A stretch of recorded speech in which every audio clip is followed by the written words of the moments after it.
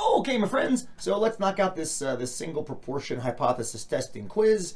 I got a template ready to go, so I'm just going to type into it, and then we'll use the Excel calculator to run the numbers, and then we can figure it all out. Okay, so we're testing a coin. We think coins are basically fair when they flip heads and tails half the time, 50-50.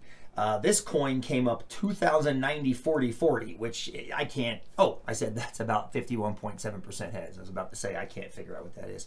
So it's not quite 50-50, but the question is it far enough away from 50-50 to be suspect? So let's set up the template sheet. Here we go. We're definitely testing a proportion. I'm just gonna color that in red. The variable. Okay, so the variable for this one is going to be P equals, not capital, lowercase. P equals percent of time this mystery coin flips heads. I think that's pretty accurate. We assume it's 50%, which is what we're going to put down here, and we're going to test whether or not it actually is, because that's the thing. I think I can insert it does not equal sign here. Symbol. Yeah, does not equal 50%, 0.5. We're just trying to see if it deviates from 50% at all. So we're going to assume it doesn't. We're going to assume it doesn't, which is the null hypothesis, P equals 0.5.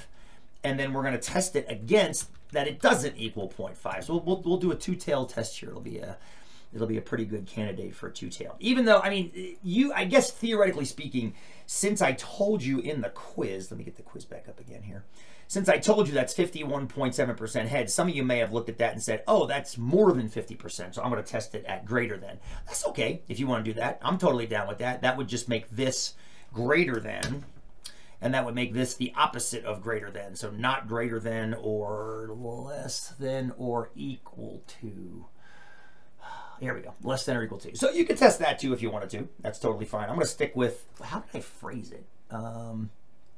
Oh, is not 50%. I just said is not. So I'm going to stick with my original hypotheses, which were equals and does not equals. Okay. We're going to use a z-distribution. We spoke about this in class as to why we're using that bell curve. And okay, test statistic and p-value. This is where the Excel calculator comes in. This is our buddy here.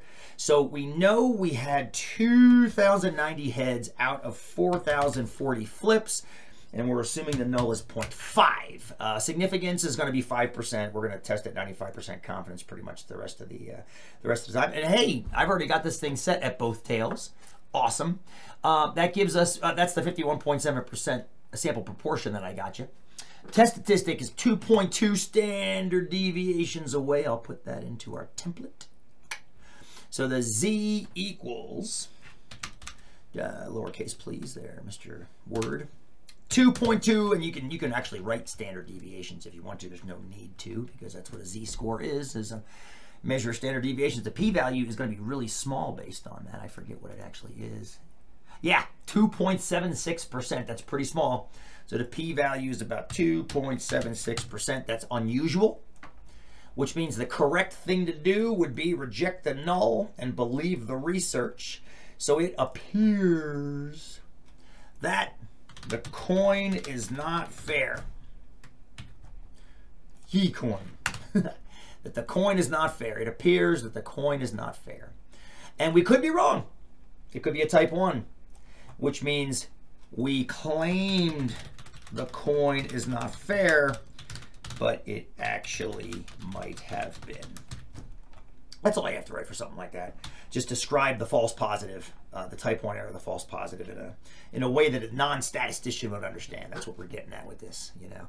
All this reject the null hypothesis nonsense is great for stats classes, but it doesn't help, you know, somebody that's never been in a stats class understand what a false positive is. They may have even heard of a false positive, but they wouldn't know how to express it. So that's why I like this little part number 10 in our hypothesis testing templates. All right, friends, that'll do it, I think.